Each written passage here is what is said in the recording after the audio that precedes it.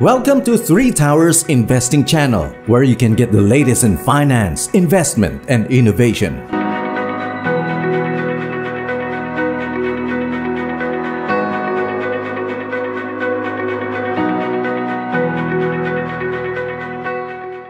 You may be one of the millions who had a New Year's resolution that you'll start saving and start budgeting. Now that we're nearing the third quarter of the year, let me ask you, what happened? Creating a budget is very good. Like 50% of your money goes to this, 30% goes to that, and 20% goes to whatever. However, the reality is that many people still fail to continue budgeting for several reasons based on their situation. In this video, I'll share you an idea of what to do when budgeting fails. So stick around and click on that like button, share, and subscribe. A common recommendation for improving one's financial status is to create a budget. However, most people struggle with budgeting, which can be compared to going to the gym, dieting, or stopping drinking Coca-Cola. The 67% of people who say they have a budget are also among the 33% who say they don't stick to it. But in my experience, the number is far higher. Budgets often work for a short while before getting bankrupt for a number of reasons. Probably there's a problem with your spending habits. We keep buying things we don't really need, and we can resist buying more and more stuff until we are in debt.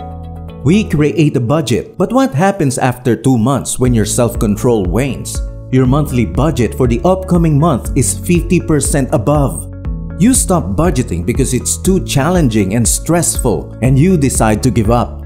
If you were able to stick to your budget, then congratulations, because that is not something many people can do, including me. Now, for those who fail to budget, observe yourself. Examining oneself is the first step. This might work better for the majority of people than giving up. Examine your spending patterns and the reasons behind them in the context of your whole life, rather than just one area where you needed to cut back. In my experience, I found out that many people waste their spare money for the month. This may sound odd, but it worked for me, and I'm going to share it with you. Who knows, might also work for you. By using a few of the techniques I'll be discussing, I was able to complete this task in a year. Instead of budgeting, I managed to do the reverse, which sounds awful and bad. Rather than saving money, I had to make plans to spend more. Although many people think it is very extreme, it is not. Making my unpleasant experiences into positive ones was necessary for me. It was challenging since I had a job I didn't like, and because I had a 9 to 5 p.m. job I didn't enjoy. I want to leave this job because I dislike working on the weekends, on holidays, and at night. I wasn't content with our apartment because it was too small, and I didn't like the environment either. Now listen to this. It could be a good motivator if you're stuck in a job you don't enjoy, unable to settle down and start a family, or otherwise unable to follow your interest. Then I started to realize that I don't want to be in this situation. Due to these unfavorable circumstances, I felt driven to save as much as I could, since I know that if I did, I would have $25,000 in a year if we saved X amount of money. If I can save between 50% and 75%, I can move to a better place, which is exactly what I did. Many people in our area justified their actions by saying that they didn't enjoy their homes or employment. I didn't have a good day and my job was demanding, so I don't feel like doing anything. I want to relax, watch TV, and take a seat. I'll spend money on anything because I deserve to relax or go out drinking after a difficult week.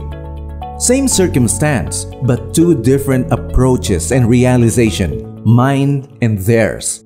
A good realization and a good motivation have a million times more power than a budget.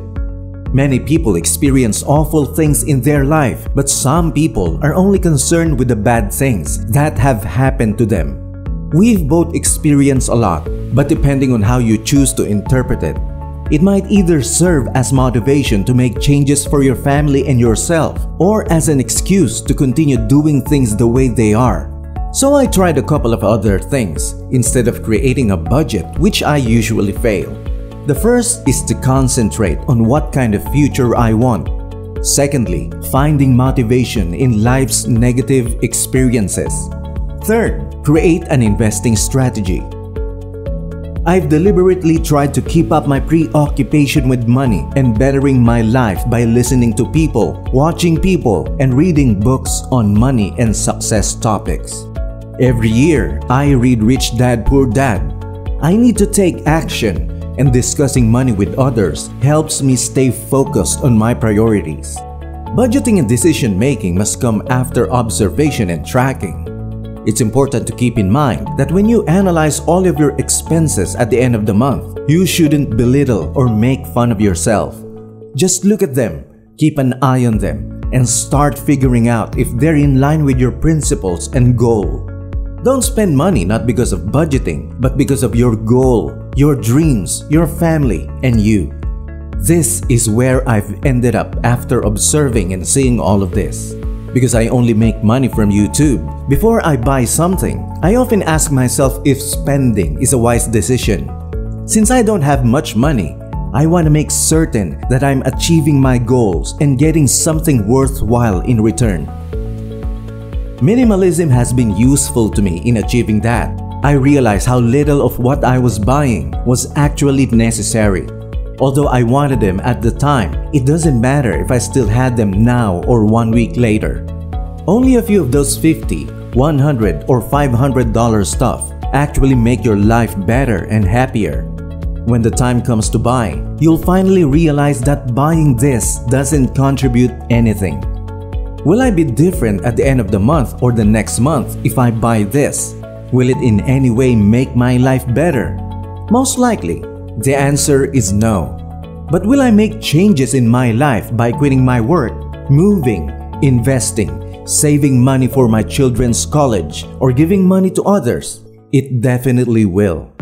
So that was the difference, and I went from having a savings rate of 75% to being excessively frugal because I was so focused on improving my life and moving on to other things.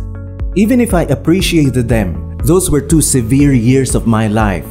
All of this occurred as a result of the lessons I taught myself about approaching every purchase with a minimalist attitude and maximizing value. I now have a little bit more flexibility as a result, and I'm ready to spend a little more money on having fun and saving time. I don't have a lot, so my priorities right now are maintaining my motivation, developing myself, and conserving money. Additionally, I'm making sure I have the essentials, such as the flexibility to take a week, a month, or even 6 months off. A million times more important than material possessions is freedom. It changed my life. Therefore, I'm hoping it can help others too. If budgeting fails, start looking at yourself and ask where you want to be. Simply take action and make it happen.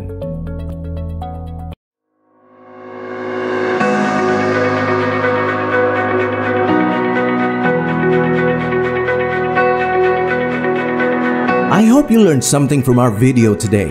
If you do, it would be kind of you if you can share this video with others and inspire them. Who knows, it might change their lives too. Thank you for watching. We are 3 Towers Investing Channel.